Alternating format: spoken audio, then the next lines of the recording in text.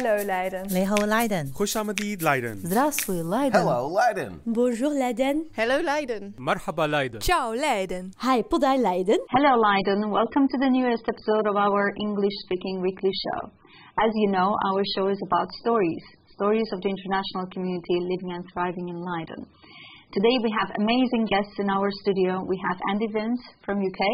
Hi. Welcome. Thank you. And we have Rohina Alimardani. Hi. Welcome to our show. Thank you for having me. No, we are delighted to have both of you and really excited for your stories. So, what we are going to do, I'm going to ask you to introduce yourself, Andy, a little bit information. Who is Andy? Okay, I'm Andy, as you just said. I'm from the UK originally. We moved here as a family in 2006, so been here 15 years this past August, and came with my wife and what were our two little children then, but they're now grown up, young adults at university, and we came because I'm the pastor in the international church, serving the international community here in the Leiden area. So, yeah. Lovely. So basically, you are Hello Leiden's church version. Yeah, I guess so. Yeah. That would be a good way of putting it. Yeah. Amazing. Welcome. Thank you. And Rohina, what about you? Hi, so I'm Rohina. I'm 22 years old. I live in Utrecht, but I work here at the Foundation Kaihan here in Leiderdorp, which is next to Leiden. Almost Leiden. Almost Leiden. Yeah, just almost. And I'm a student at the UvA University of Amsterdam. That's amazing. Welcome. Thank you. As you know, we have a little tradition in our studio. We usually ask our guests to bring little or big items that have some value and closeness to the heart. So we're going to start from you, Andy. Why don't you show us what did you bring? Oh, okay. Yes. Well. With the filming the other day, I cheated a little bit. Said, "Well, bring two objects," and I brought three. So this is kind of one. I love rocks, whether it's fossils like this ammonite, which is however knows how many millions years old, or just gemstones and so on. Not that this one's worth very much. I love the texture and the shape, and just the age of them. And it's ever since I was a little kid. We went on holiday, and someone we used to visit had this library full of glass cabinets with all of these rocks, and I think that gave me my love of geology and geography, and that's what I did first at university. I did a geography degree, largely down to things like this. So that was my first one. Oh, it's beautiful. Yeah, they're lovely. Yeah. And this one is a toy car. There's a story behind this. When I was a little boy, about 5 years old, I had a toy car just like this, and I lost it. And I was so upset at the time. And about a year ago, in the middle of the pandemic, I was thinking about that and thinking back over life and, gains and losses and mornings and so on. And thinking about this little car, and I thought, I wonder if I go over to Marktplaats or something, if I could find it. I didn't know the brand or anything. And I found it. Some young person was selling it about 50 minutes away. So we put the bid in, got the agreement, and drove up and got the car, and this now sits in my office. And it's kind of just a reminder that, in life there can be losses and there can be things that we grieve, but actually there are things that we can regain as well. And this is my little car. It's a bit of a reminder. Beautifully put. Yeah. And a lovely story. I'm really glad that you have found. It's great. I wish it was the original, but it's almost as good as. Oh, that's amazing. Absolutely. Was it exactly the same number, 32? Yes, it was the same number. Yeah. Amazing. Thank you for sharing with us. Pleasure. And I love gemstones and the other fossil stones as well. Lovely. What about you, Rohina? What did you bring us? I'm so glad that you brought more things, because even though I want to say I'm not materialistic, but I do have a lot of things which I'm very attached to. One of them is actually, let me show you. One of them is already in my profile. So I brought two other things which represent a lot in my life. So the first thing are these dried flowers. They don't look very beautiful, but they were. I got a beautiful bouquet from a friend, and it was a gift from my house. It was the first time I lived outside outside, away from my parents. I moved out, and it was a very big step, not just for me, but for my parents and family as well. Yeah, it was a very big step. It's a new chapter in life, and feeling more like an adult. So that was an amazing experience, still is. I'm 6 months, I think, right now, living on my own. And the other thing is actually a song which I've written down the lyrics of. Don't mind my handwriting. I'm sure my grandma sees this, she will scold me so much. Like, why didn't you practice your handwriting before? It's Farsi. It's also a Persian song called Hamsafar. And it's a beautiful song. It's about your companion of a journey, and the lyrics of the song, at first glance, it's about going on a journey with your companion, with your friend. But if you look more into it and you listen to the song, it's also about fleeing away from home. And my parents and I, we have flown away 20 years ago. From Afghanistan, so it speaks a lot to me and for my parents. So beautiful. Thank you. Can you read the first 2 lines at least so that we can hear Of course, your yeah, speech? you can. Ham safar tanha naro, bazar ta ba ham berim. Sarnuvishtemon yekiye. Duman musafirim. Beautiful, and it matched so lovely with your amazing outfit. Thank you. You look amazing. Thank you. It's a traditional Afghan dress, and I got it from my mom as a present. So it's also an sentimental Another object. Yeah. 3-3. Yeah. 3-3. There we go. So we got away with it. Yeah, we did. Amazing. We made a little profiles about you, about kind of a glance into your life. Why don't we start from yours, Andy, and let's see where did you take us and what did you tell us through Tahir?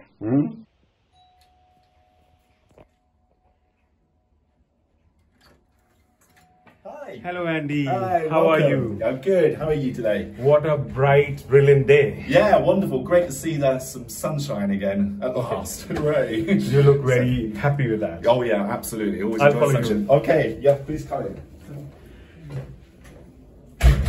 So what are you doing away from English Channel post-Brexit?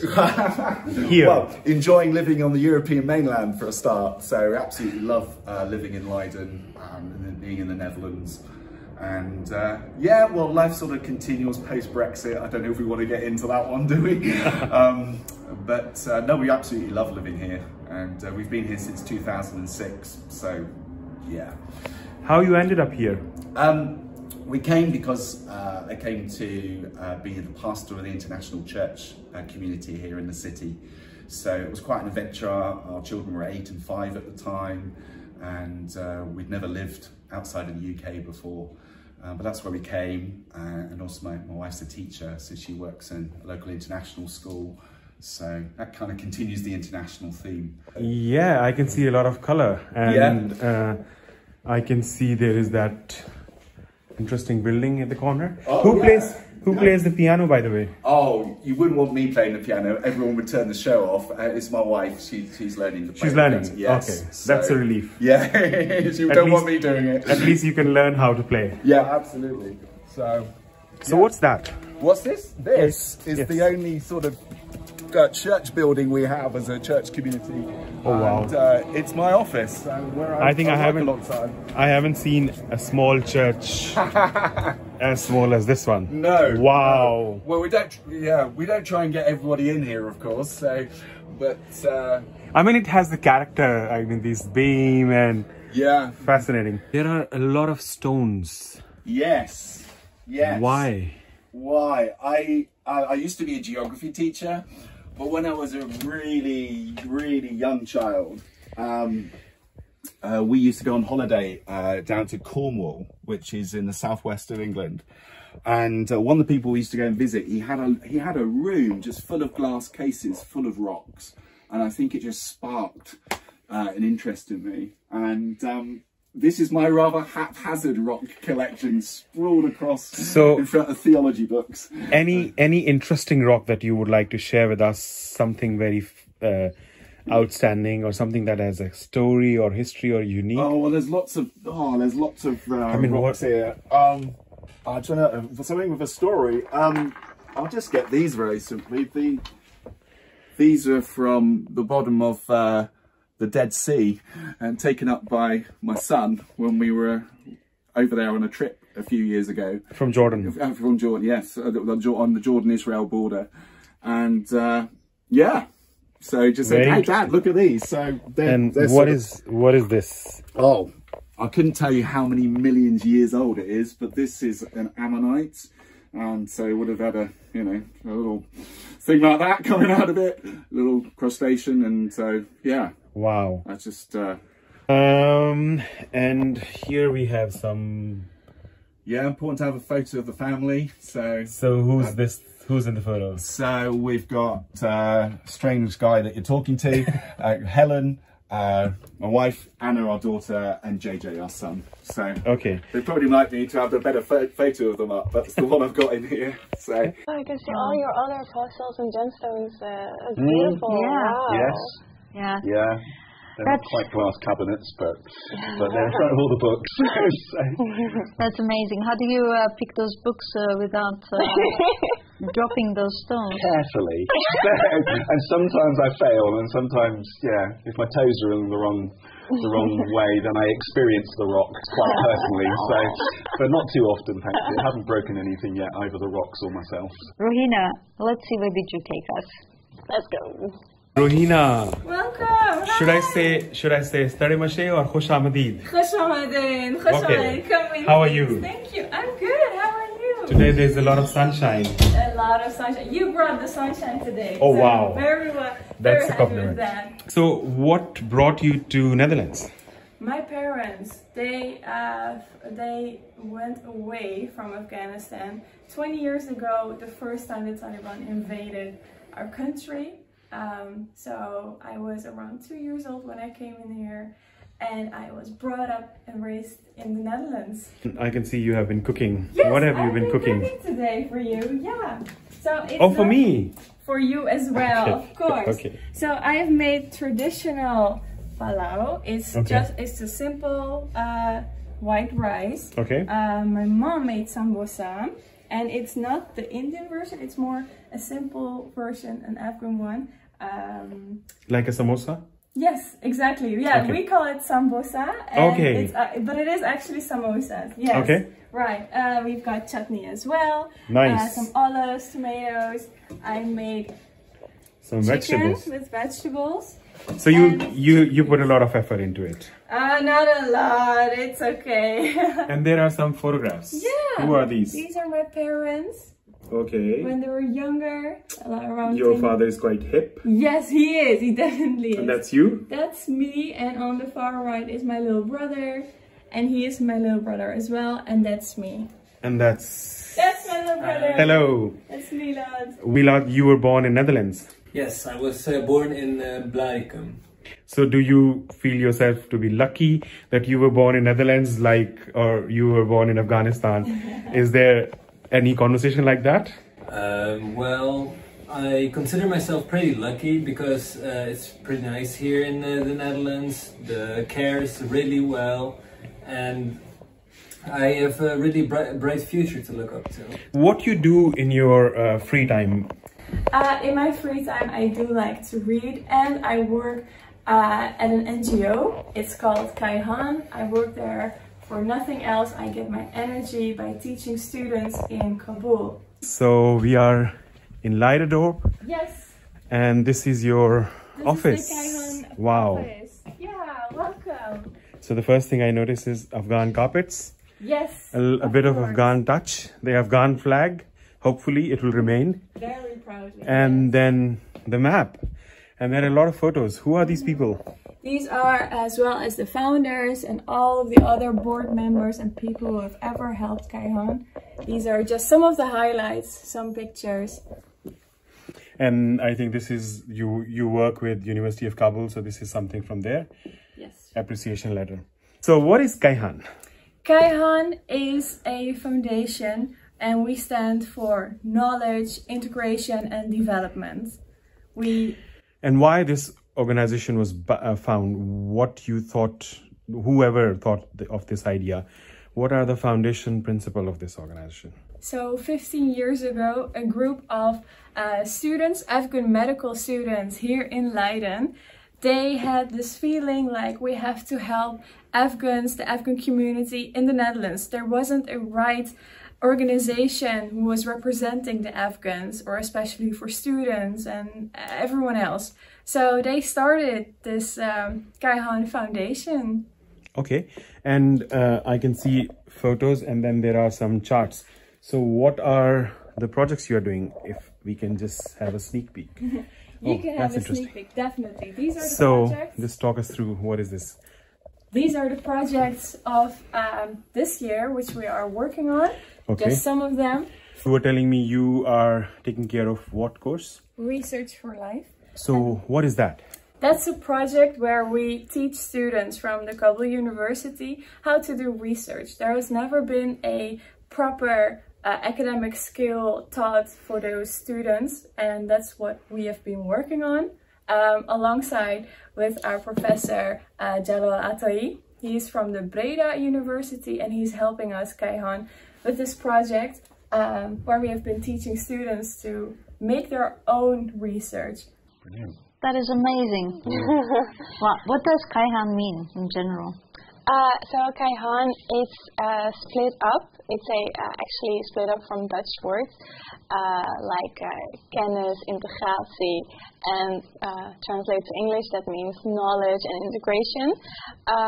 And they really want to, like I said, to help people, the Afghan community, to when they migrate from Afghanistan in here, how to live here, how to live in a Dutch community, and how to go to school and to share their knowledge, but also to the students and younger people back in Afghanistan. That's really good. Yeah, definitely.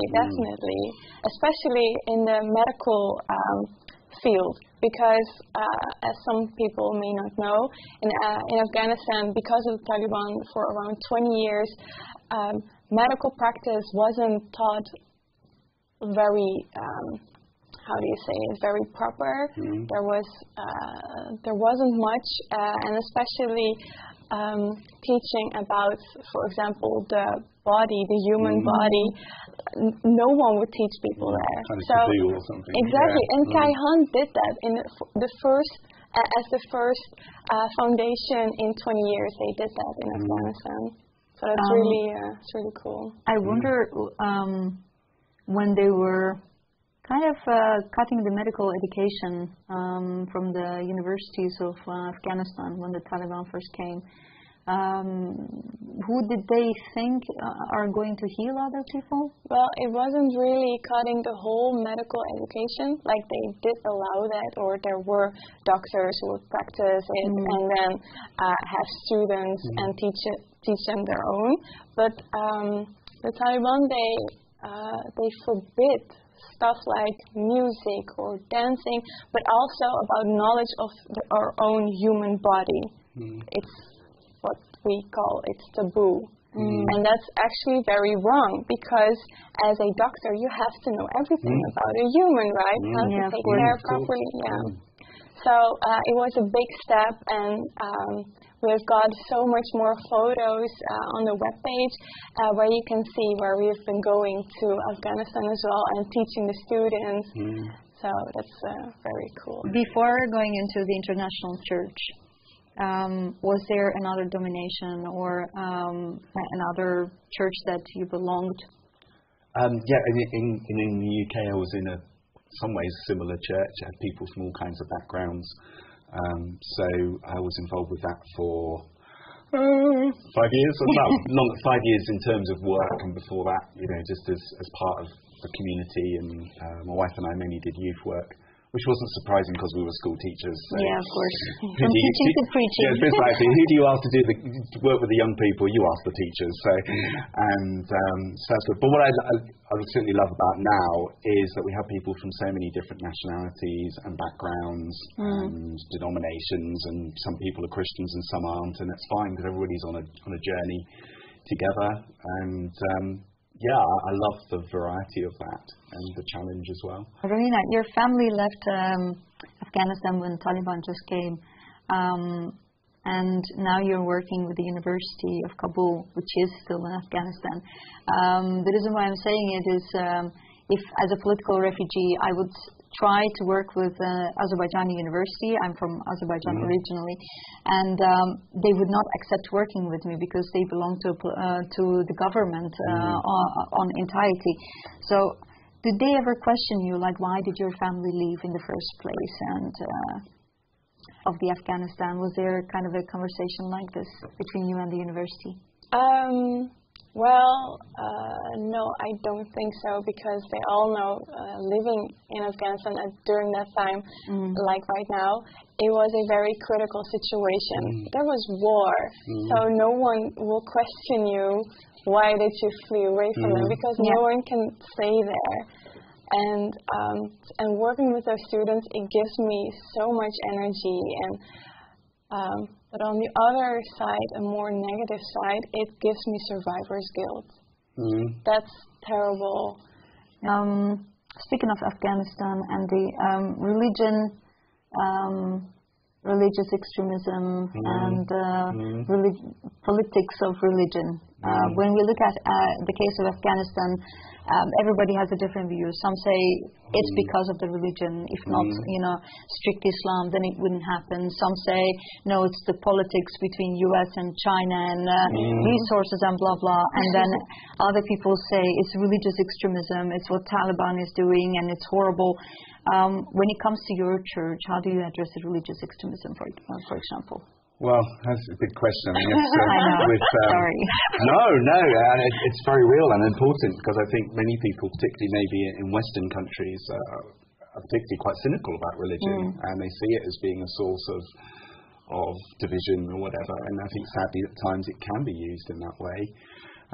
I think it's about the journey of being present for one another, listening to each other, recognizing that people do have different journeys, and are we willing to set aside our own prejudices and our own agendas to actually hear someone else's story.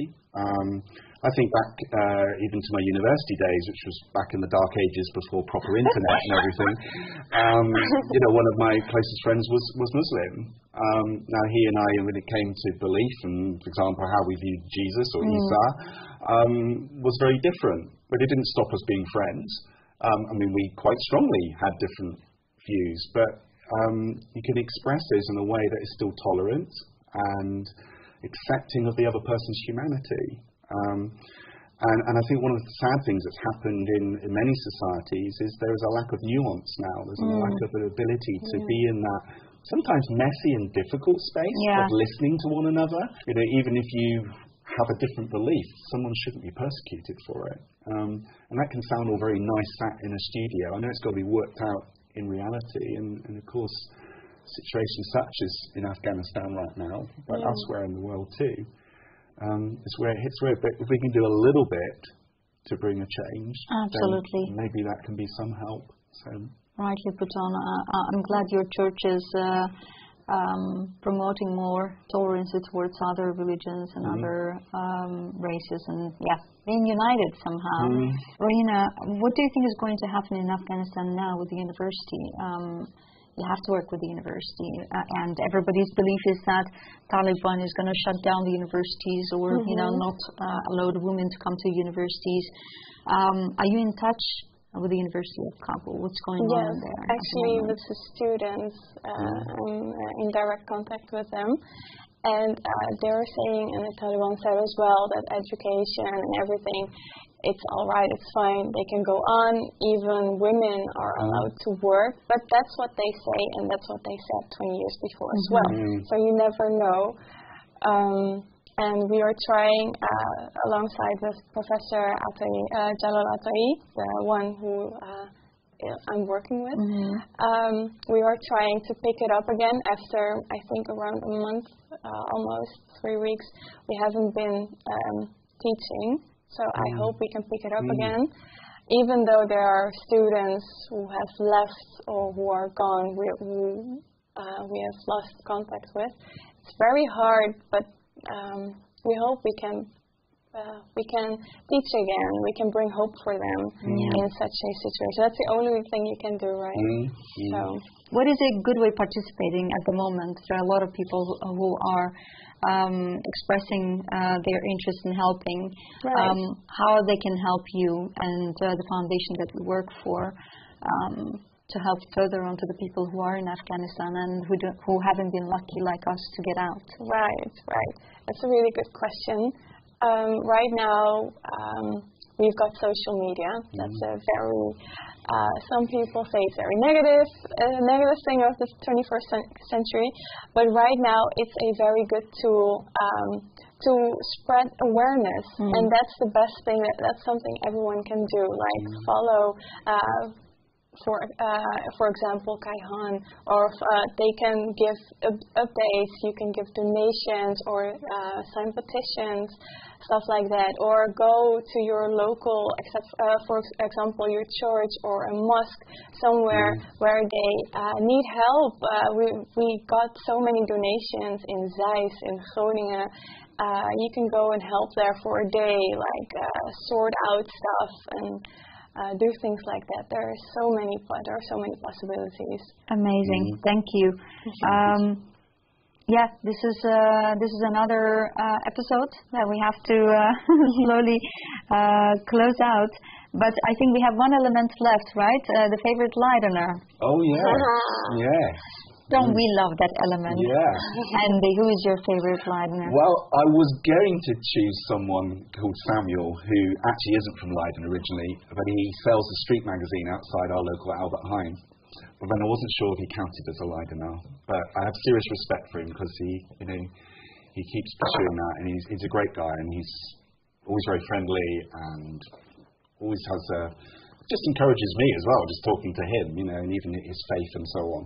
But the actual Leidener I chose is Lucas van Leiden. There he is on the screen, looking so handsome, very handsome, and far more hair than I could ever have. So one of the things, there's lots of things we love about living in the Netherlands. Some of it is the artwork, and I think in Leiden we're really fortunate having all the different museums that we have. And this guy, Lucas van Leiden, lived in Leiden, not surprisingly, because of his actor name. And just a number of his paintings I really like. And of course, Rembrandt's the obvious person to say, but this guy's details. The others are usually on the dark. Yes, precisely.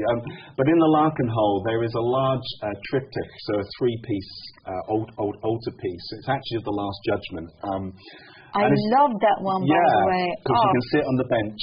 It's so Defoe for me. It was beautiful. Yeah, I mean, some of it looks slightly like out of the Lord of the Rings, on one side in terms of style. But I often sit there, well, often 2-3 times I'll go and sit there and just reflect on life. What's life about? What are the important things to believe? Amazing. Thank you for sharing. Rohina, who is yours? My favorite Leidener is Zala Pamir. She's actually the secretary of Kaihan Foundation and the first person I came in contact with, and also in contact with Hello Leiden, so I'm very grateful for that. She's been working, she's a medical student as well. She has lived in Leiden and studied here. She's becoming a doctor.